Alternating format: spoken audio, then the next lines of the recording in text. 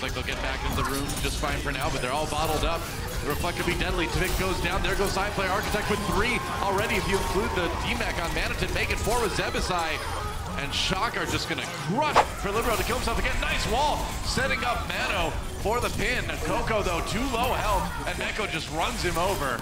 Meanwhile, Seagull, once again, the last man standing on the point. Jjonak's volley at point blank. Hey guys, Doe and Monte Cristo here to announce our players of the day. It's a very big deal, don't you know? And I'm going to go ahead and pick Jjonak. This may come as no surprise to you, but you know what? It's been a while since I picked Jjonak. I think it may even Pine? be...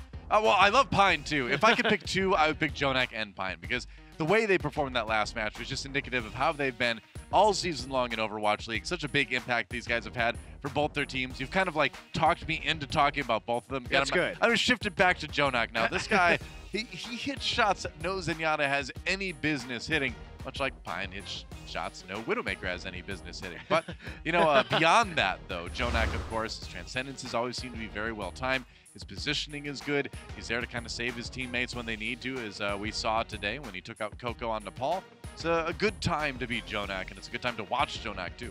I'm not actually going to pick Pine. I'm going to pick Architect, who I think solid choice this week has really had some breakout performances. This is probably the best we've seen San Francisco look. Even though they played against a weaker opponent in Florida, I think we really got to see the coordination today, as well as how much Architect really helps them with his hero pool. Genji continues to be incredible, as we knew it would be coming into this league, and now he's had some time to gel with this roster and is really, I think, making a big impression. It was close, Nevix, really close. Obviously, a great game from our Swedish off-tank player today, but Architect, this is his breakout moment today. This is the Shock's, I think, breakout moment today, and exciting to see them go 6-4 after 2 back-to-back 3-7 stages. Yeah, absolutely. A lot to look forward to from those guys in Stage 4, and a lot to look forward to tomorrow as the Overwatch League continues. Guys, we'll see you then. Thanks for watching.